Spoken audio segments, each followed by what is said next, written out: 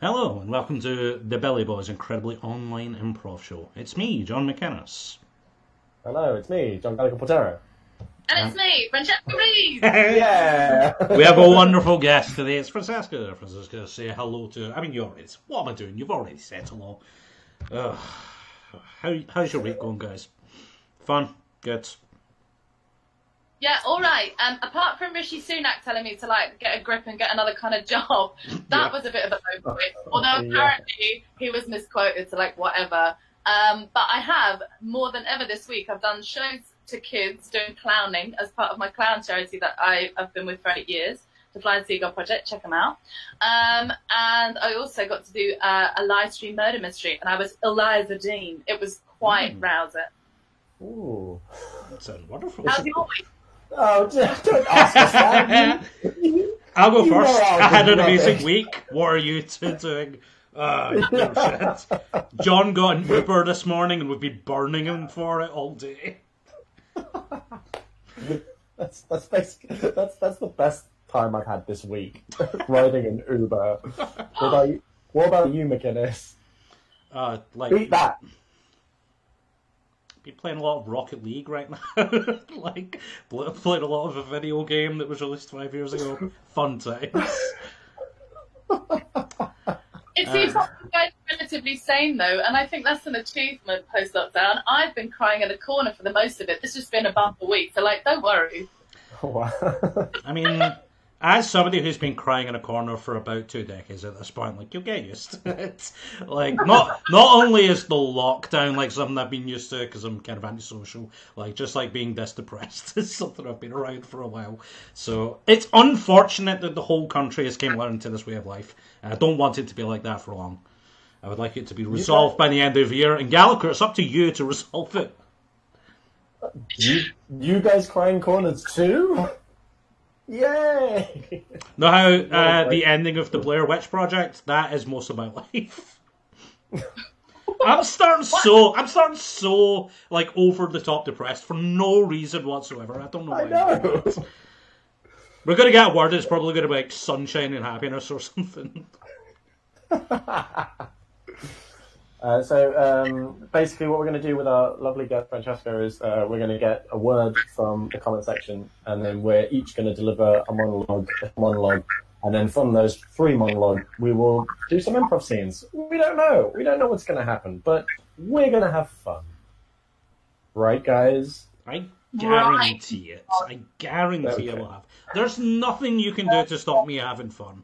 I'd like to see you try. Oh God!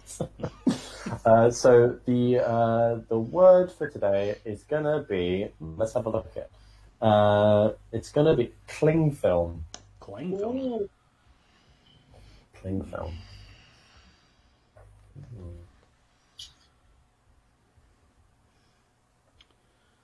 Cling film, otherwise known as saran wrap in America, reminds me of how us and Americans have different ways of saying stuff. Who knew? And I went out with an American for a year. And during that time, I realized how differently we relate to the word quite. So in America, I think they're still using it in quite a traditional Jane Austen kind of vibey way.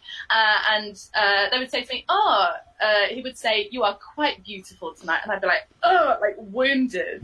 Because obviously in the UK, you're like, "Oh, it's quite nice," or "It was quite a good day." It feels like that's more common the usage. So I was a bit like, "Oh, why am I only a bit nice looking today?" I mean, guys, you should always get yourself resolve and happiness from within, right? Don't rely on another. But it then came to light that in fact quite just meant very in the more kind of traditional novelesque way. So we learn something every day. I have a lot of trouble. I have a lot of trouble with cling film as a thing because I could never. Whenever I sort of unwrap it out from the little box, I seem to not tear it up properly, and it always just ruins it. Basically, a good example is my mother. My mother, if she's in the kitchen, everything just looks amazing. Everything is done amazingly well. And I specifically remember when I used to live at home in London, that the cling film was it was quick. It was just boom, boom, and then it's done. I still cannot master just taking cling film out. It always goes wrong for me. Half of it doesn't come out right, and then the moment I take it out of the box and try and put it over a bowl, there's always like a hole in it. I don't know how the hole comes, where it comes from, but it's those little things that just never usually work out. And I guess I don't realize it. One example is like my bed. So the bed that I have at home right now is actually my housemate's kid's bed. And I don't mean like a single bed with like a race car in it. I mean like it was basically given to me because I had no furniture in my room, and my housemate gave me like his kid's double bed and his single bunk bed. It's a double bed and then a single bed at the top. So I used the double bed, but looking back on it, it just makes me think like that. I could have very easily have just bought my own normal, like an adult bed with I'm still sleeping in it, and I guess it's laziness. I think it's laziness. I mean, there's actually two kind of things that cling film made me think of that are kind of connected by like old high school friends. So I'm not really like. There's only a couple of people that I'm still friends with from high school. One story that cling film immediately made me think of is there was a guy that I was kind of pretty close with. We were in a band at one point, and it wasn't like a super dumb guy, but he did like things that were like uncharacteristically dumb in high school occasionally.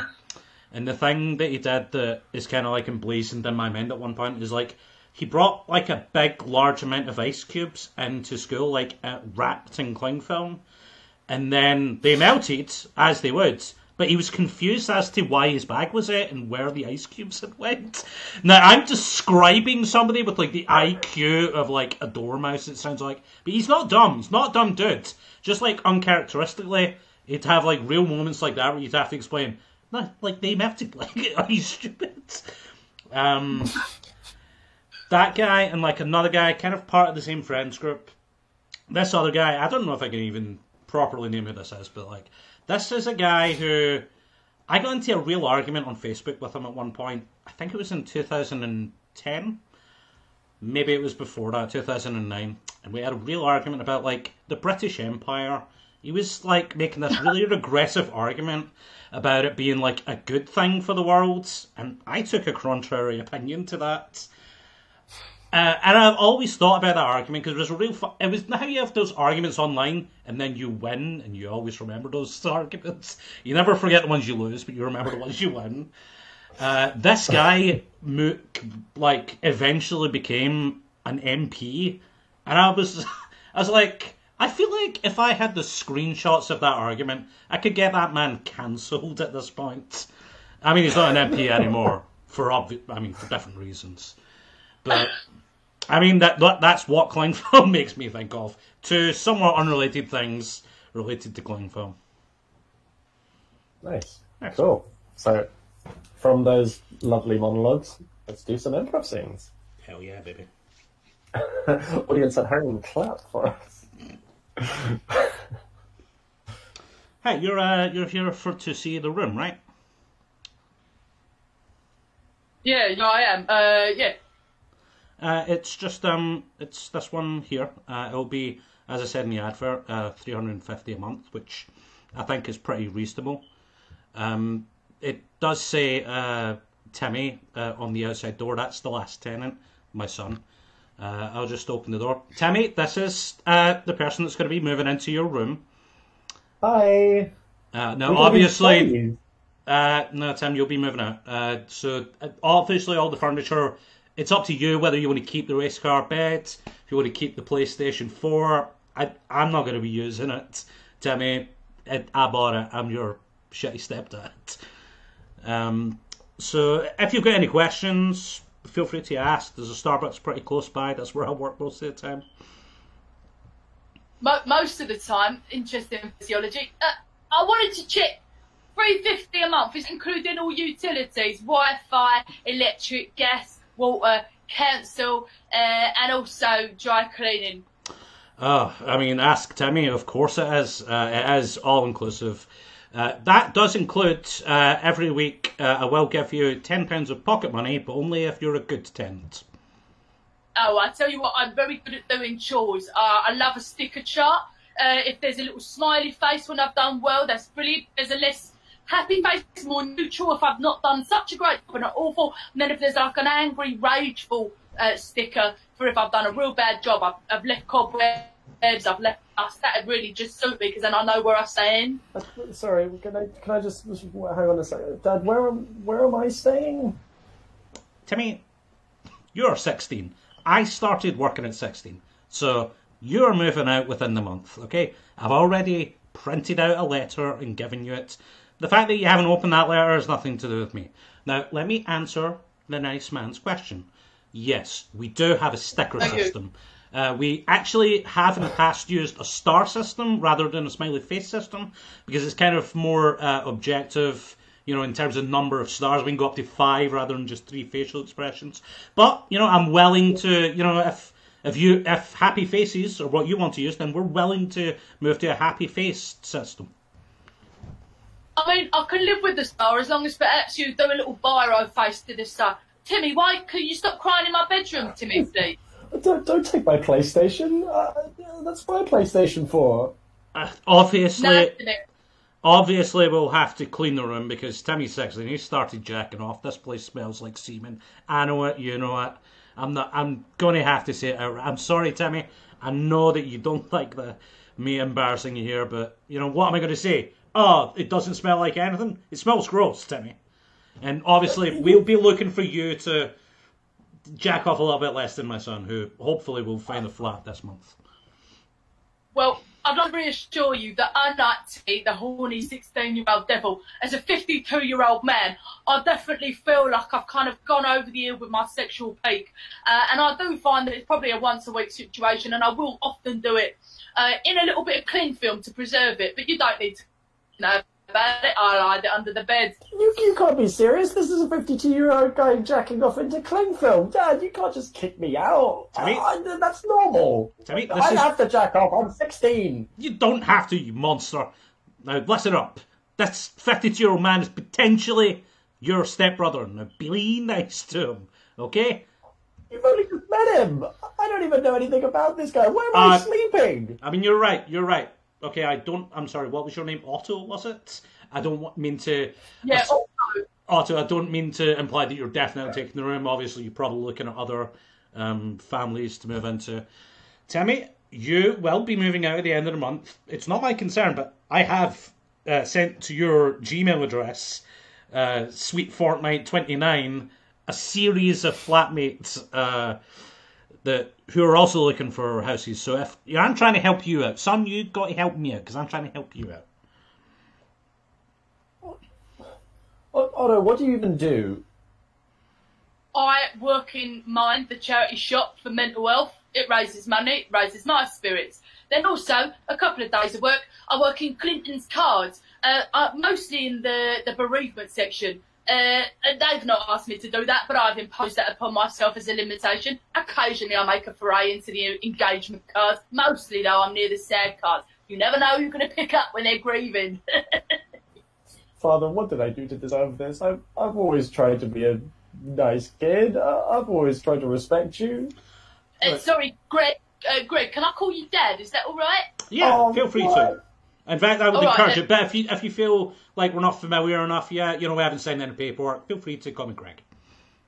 Cool. Greg/Dad. Timmy / my new brothers really bringing down the vibe of this old room. I feel like I'm getting quite a depressive, sad, pathetic.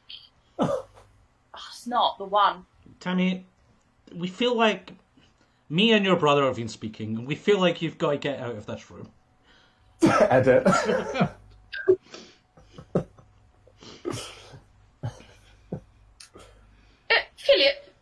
Philip, darling, I just wanted to say congratulations, Philip, on being such an overachiever academically. I mean, well done. You've gotten your Latin studies, you've got an A*++, you've done so in English literature, physics double, you've done it in all of the subjects we didn't think you'd do any good in, but I must say, despite all of those achievements, I'm afraid that the fact that you can't even get a bit of tinfoil and rip it without ripping it apart is honestly the most ghastly, abhorrent, and absolutely unforgivable trait in a child.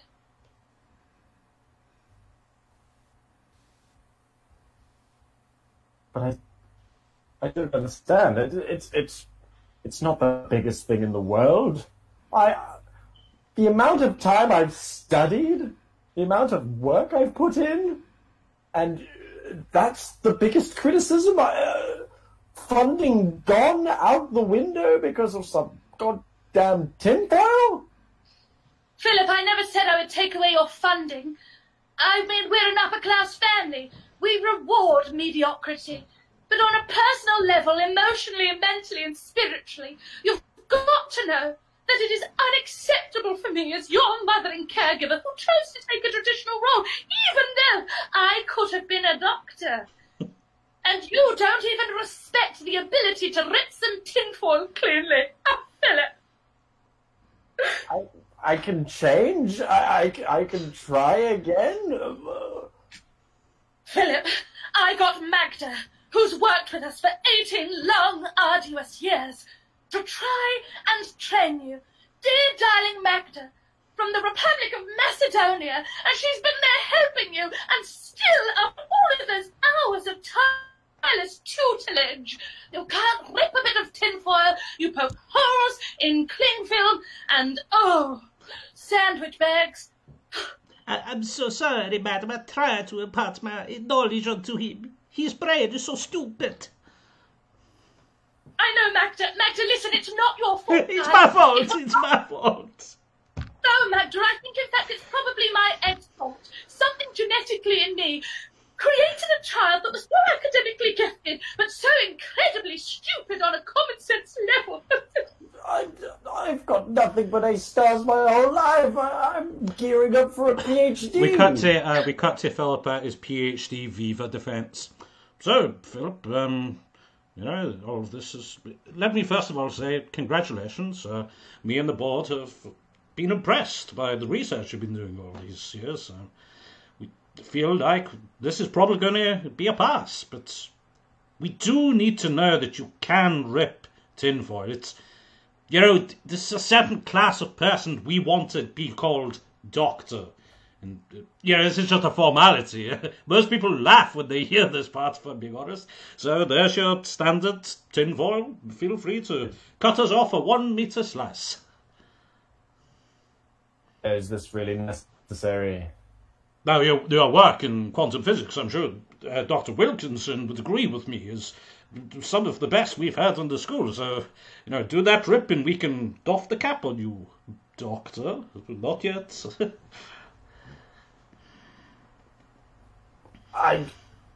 Come on, I've put in a lot of research time into this. I've written one of the best papers that the school...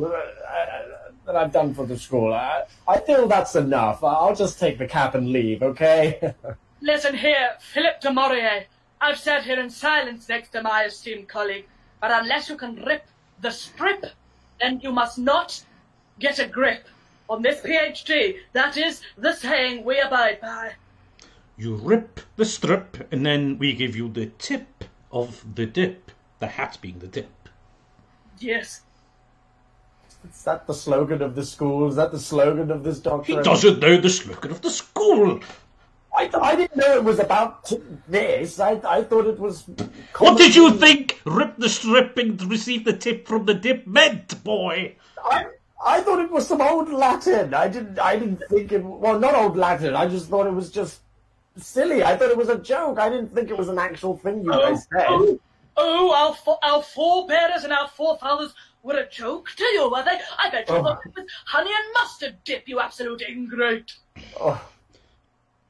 Are you saying you're too scared to rip tinfoil, boy? Because if you don't rip that tinfoil, we'll rip your PhD in front of you. 5 years of work gone down the blue. That's right, we'll flush it. Okay, fine. He takes the tinfoil and then he stretches it, but then there's like a little crease, and then it tears a little bit by the end. It's not a perfect square, it's just like a little bit damaged. Oh, oh no. We cut to the ministerial debate between Philip de Maurier on behalf of the Conservatives and Larry Leroy on behalf of Labour. Okay, thank you very much. Welcome back, everyone. I'm Fiona Bruce, and here we have the two leaders of the parties to see who will be our new Prime Minister. Now, it's come to that portion in any debate that we know well, the time where policies have been taken over to the side and where we must really find out whether the people that are going to be elected to lead our country are able to rip the strip. First up, it's Leroy, can you rip the strip? First of all, Fiona, let me just say it's an honour to rip for the country, and I look forward to doing it on a weekly basis for the country if your people and the people of the United Kingdom elect me. So, there we go. A simple task for a simple future. Wonderful, wonderful. I think we can agree that the immigration and the social equality policies really outstanding. But not only that, look at that clean strip rip. Wow, what a day. All right now, Philip de Maurier of the Conservatives, we've heard about your plans to put immigrants in underground sea tunnels, but what about your strip ripping? Let's have a look. I have some interesting statistics about the environment that I'd like to share with everybody today. That's great. We've got David Attenborough for that. Can we see the strip rip? I have some interesting analysis on the unemployment levels. Surely that would be a bit more interesting and serve my case. Hey, we've all got Google. We don't need it. Give that strip a rip. Come on, the crowd are baying for it. No. I'm not. No. Good Lord, he isn't even slightly British enough to do this. Oh my goodness, it's absolutely disgusting. Oh, please do not riot. This is a television studio, not... We cut to Philip de Maurier, and his wife is trapped under a car, but the car is made of tinfoil. Honey, please! No, I'm sorry. Use your strength! No, I'm sorry. I'm sorry, you're done for. Hello. What seems to be the matter here? That's just... Please, you lovable cockney! Please! It's just a lovable cockney. Yeah, he can't do anything about it. You're British, you can rip this car apart! Don't worry about it. Look at these big old man hands. Big old lovable cockney man hands, fingers like bananas. Don't worry, love. I'll get your bird out from under that strip. We cut to the unveiling of the new British Prime Minister, and it's this lovable cockney guy. Hello, everyone. I've had a word, and I've instigated a 2 p.m. cup of rosy lee. That's tea, and you should put up your plates of meat. That'll be your feet. And then after that, you're going to go up the upwards of pairs to the stairs and have a little nap. We reckon Spain have done it right. Siestas for everyone. I did.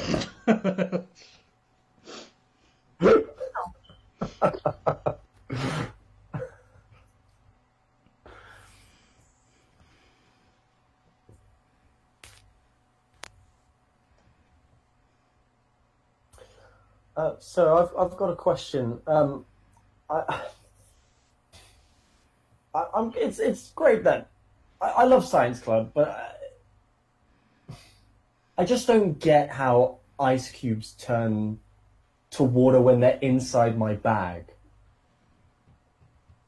I'm sorry, is there a specific question? I mean, ice melts. You know, it's almost not even a science question.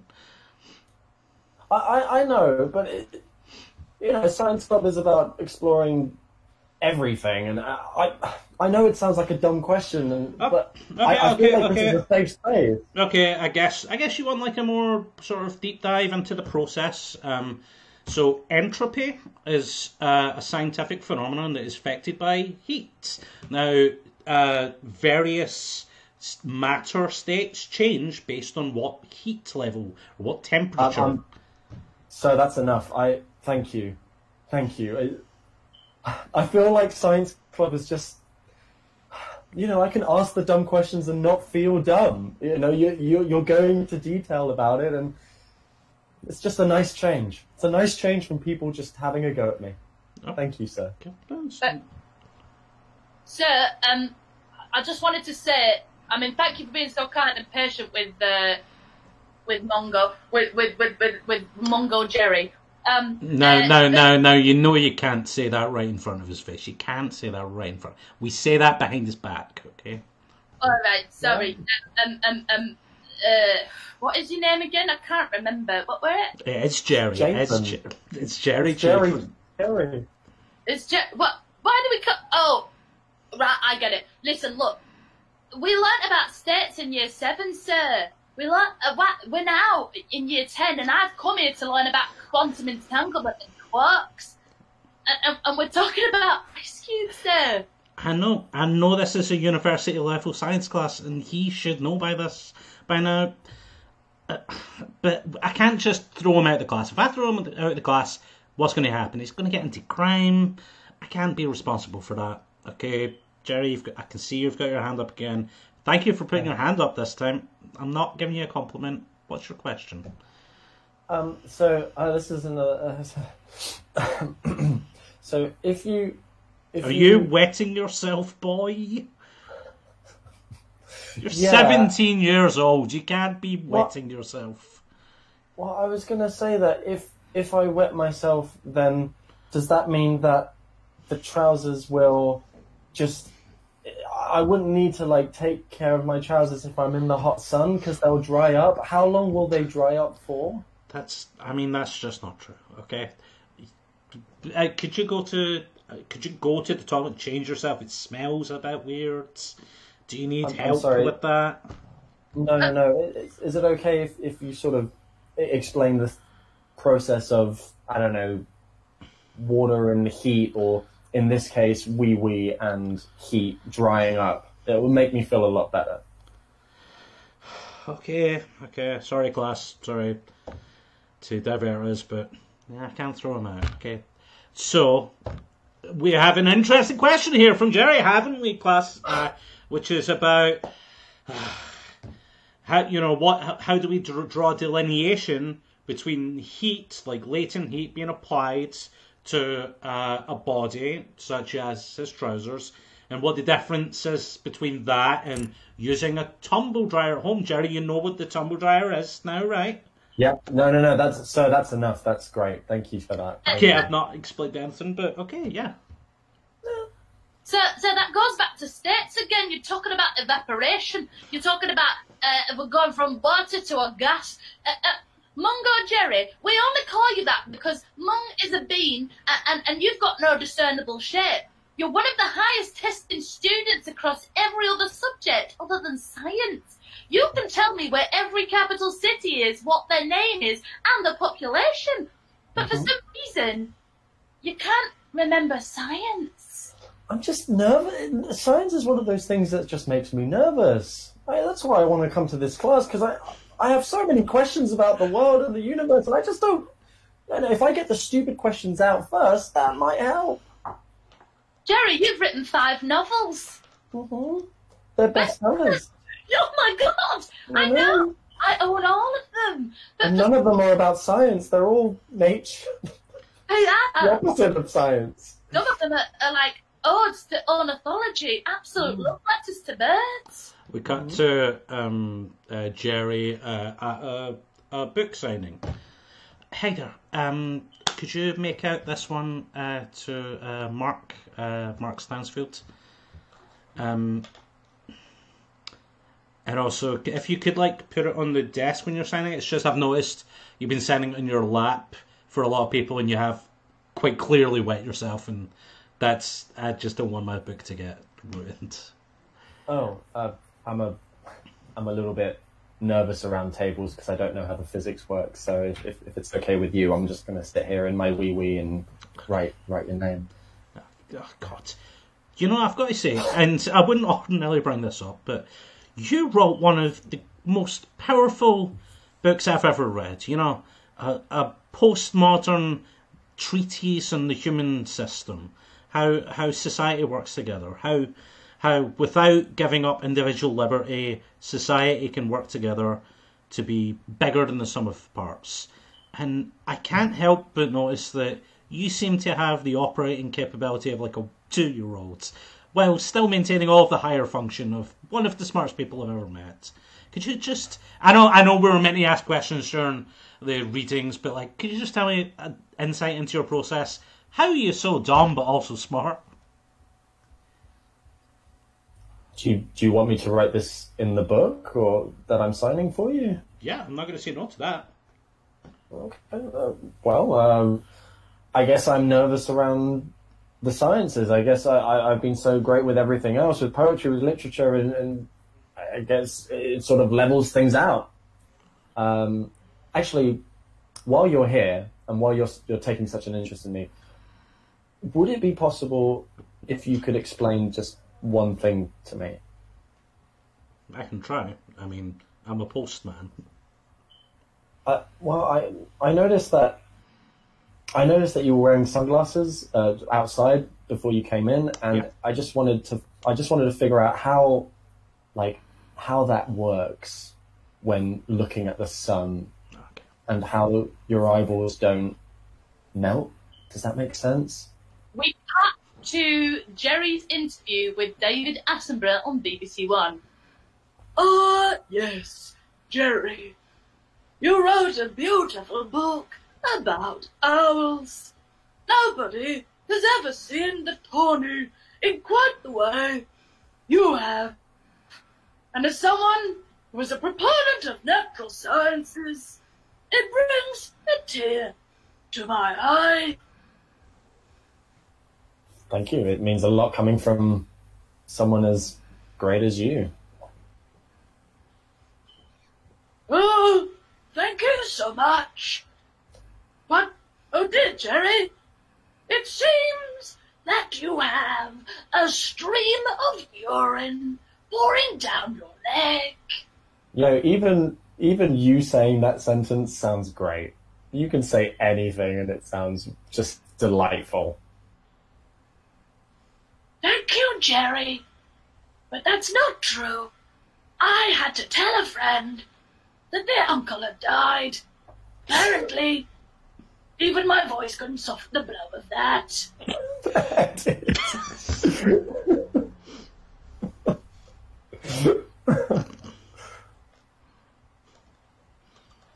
No, not edit. I really need to see that. I'm sorry, I've got to see that.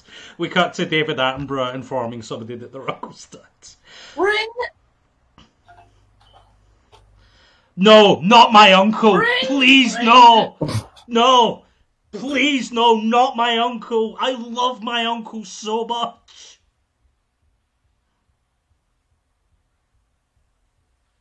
Listen, I'm very sorry, Samuel.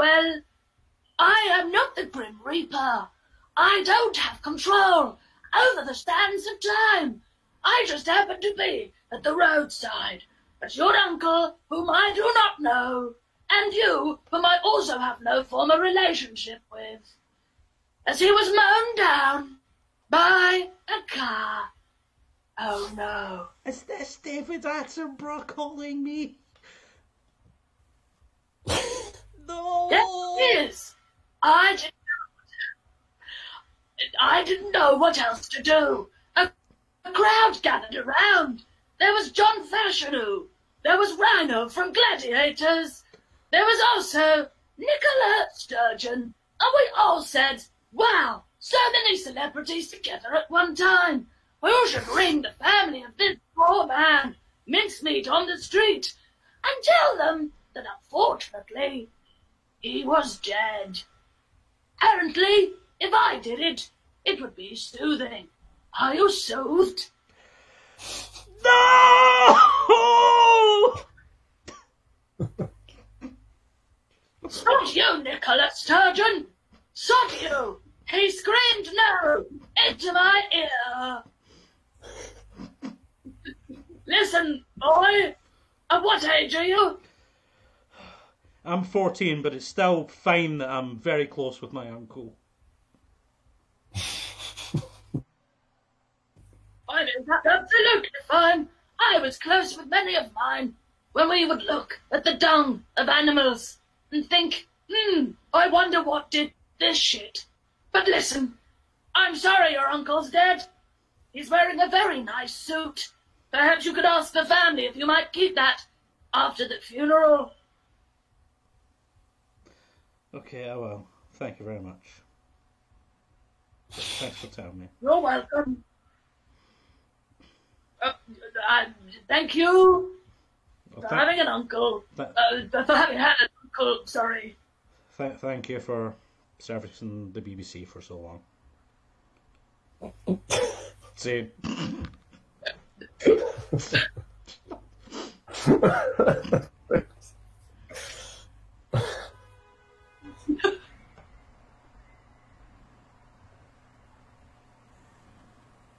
Bonjour, my name is Marguerite. Hello, BBC. It's lovely to be on a date with you. Yeah, no, it's really nice to finally meet you.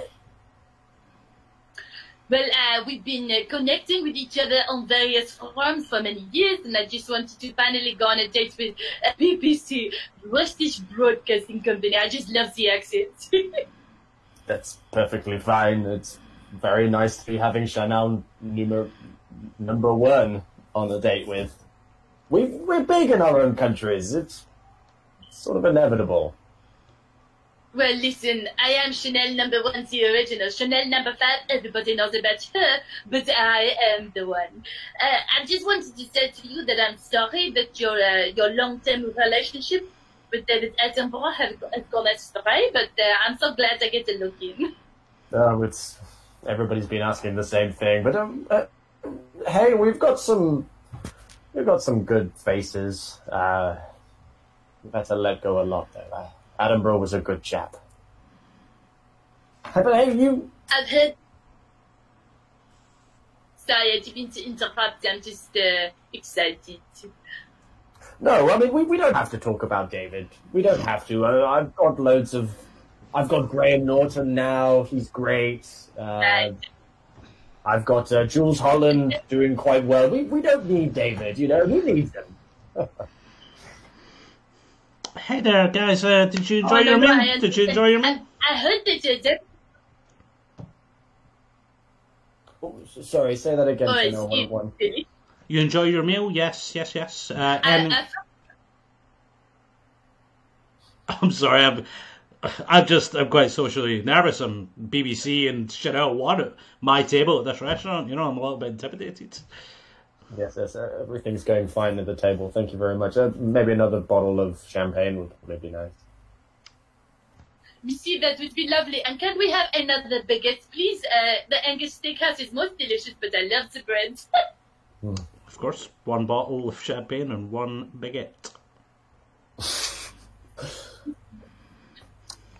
BBC, I didn't want to bring this up. I think maybe this is a little bit awkward, but I heard that David is seeing Instagram. No, that's... Really? I didn't know. It's not like I've been checking up on David Attenborough. He's, we've gone our separate ways now, and how is he? How is he doing on the Instagrams? Treating him okay? Oh. Oui, Monkey.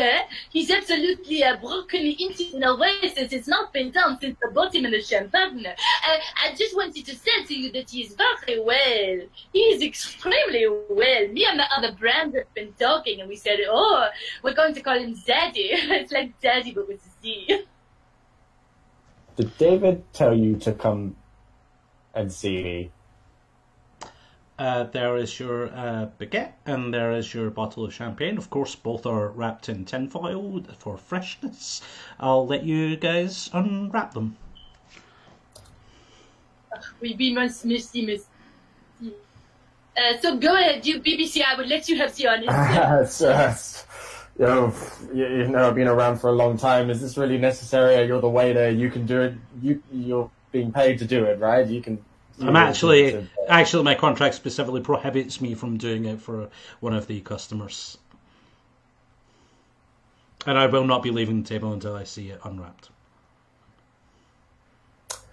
Yes, I find it extremely capable and manly. If I see somebody rip the strip, you know what they say. It's international. Well, yeah, we wouldn't want to fuck that thing up. Is there a bathroom? Where's the nearest bathroom? Because I'm. Oh, we don't have any bathrooms. Okay, good, because I've just been pissing myself for the last 2 seconds. Okay, well. Oh, dear. Let's. Yeah. But it's fun. David would know what to do in this situation, but he's not with me anymore. And he would know what to do.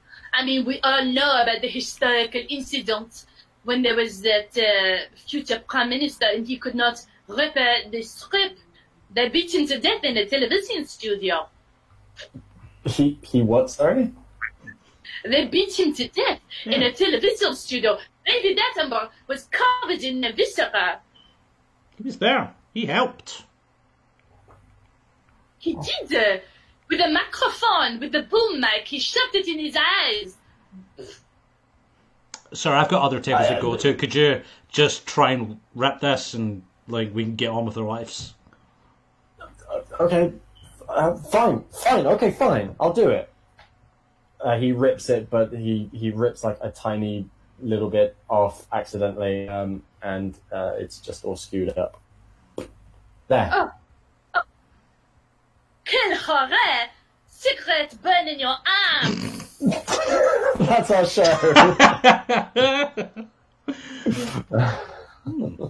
That was very fun. Francesca, do you have anything you want to plug? If you are in London, we are doing some real life shows. I'm doing Hell Yeah on the 17th. It's the Queer Women's Improv Collective.